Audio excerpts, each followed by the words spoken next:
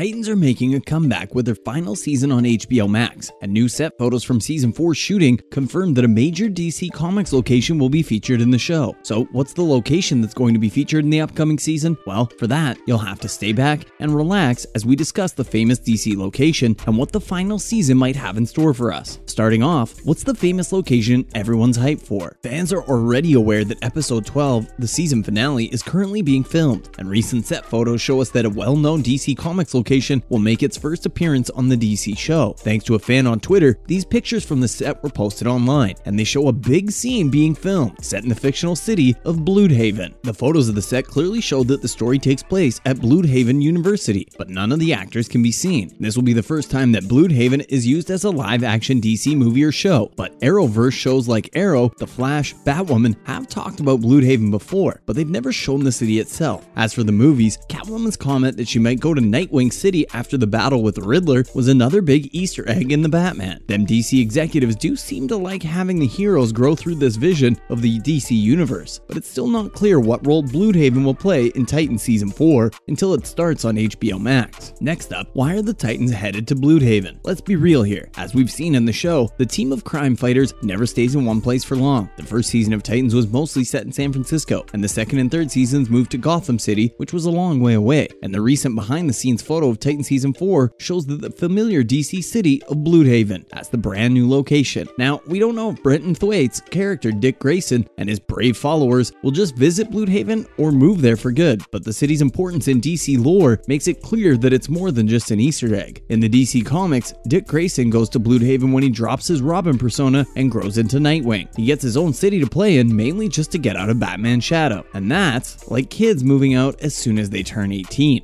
Anyway, his city, Bloodhaven, is full of its own problems, crimes, and supervillains, and Gotham and New Jersey are both waterfront cities with poor people, and over time, other members of the Bat family join Dick, such as Tim Drake's Robin and Batgirl. But still, Bloodhaven's main purpose as a place where Bruce isn't allowed remains the same for Batman's most capable predecessor. In the Season 3 finale of Titans, it was pretty clear that Grayson was moving his team back to San Francisco to what was left of Titan Tower. And at the end of Purple Rain, Dick, Tim Drake, Starfire, Raven, Beast Boy, Superboy, and Krypto all pile into an RV to get ready for the long trip from Gotham City to the Golden City. So it's like that. Titan Season 4 won't start with Nightwing and the rest of the team already living in Bloodhaven. Instead, the Titans might go there after hearing about a new supervillain who is up to no good. And then Dick slowly realizes that the city needs a protector like Batman and decides to stay, making Bloodhaven his own Gotham, just like in the comics. And finally, what does Bloodhaven mean for Titan's future? Behind the scenes props from the Season 4 set show an interesting banner that says Bloodhaven University Orientation, welcome to your future. Yeah, Dick Grayson might be too old for frat parties, but Season 4 could have Tegan Croft's Raven, Jay Licurgo's Tim Drake, and Ryan Potter's character Beast Boy start college to try and have a normal life in between the disasters they face. And if memory serves us right, the end of Season 3 showed us that Raven had learned to control her powers, so Dick might have thought it was safe to send her to school. What could go wrong anyway? Also, the fact that Titan Season 4 will take place in Bloodhaven is good news for people who want Lex Luthor to show up finally, as in Season 2, Superman's nemesis stayed in the background, and Season 3 showed us an old Bruce Wayne commenting about Lex Luthor causing trouble. Lex Luthor, DC's most bad villain, hasn't shown up in person yet, but the show's director, Nicholas Kopus, recently posted a picture of Season 4 prep book on social media with Lex Luthor on the cover. One of Bloodhaven's most important plots has Alexander Luthor and the secret society of supervillains destroying the city with a chemical attack, and since Bloodhaven will be in Titan Season 4, it's more likely that a member of the Luthor family will show up. Another problem that Season 3 finale caused can be fixed by the team heading to Bloodhaven, as most of the gang went back to San Francisco after finally defeating Scarecrow. Barbara Gordon, Wonder Girl, and Red Hood stayed in Gotham City, and while it wasn't clear at first how Titan Season 4 would bring these characters back together since they were all in different places, but since Bloodhaven is close to Gotham, Dick's group from San Francisco could easily meet up with those who stayed behind at the end of Titan Season 3. Now, in other related news. First up, what the Church of Blood means for Titan Season 4. We don't really know what version of Brother Blood and Brother Mayhem the actors will play in Season 4, mainly because they're different bad guys. You already know that this show's no stranger to changing changing characters to fit the story. Source material? Who's that? Kidding. But you can easily expect a lot of story beats to be repeated. When Brother Blood 9 showed up, we knew that the Church of Blood or the Cult of Blood was based on worshipping Trigon. This means that when they come to Titans, Trigon will be back after his disappointing disappearance at the beginning of Season 2, or at the very least, Raven's gonna be one of their main targets. Sebastian Blood 9 made his own group of Titans by bringing Hawk, Dove, Phantasm, Cole, and Aquagirl back from the dead. This storyline could be scary.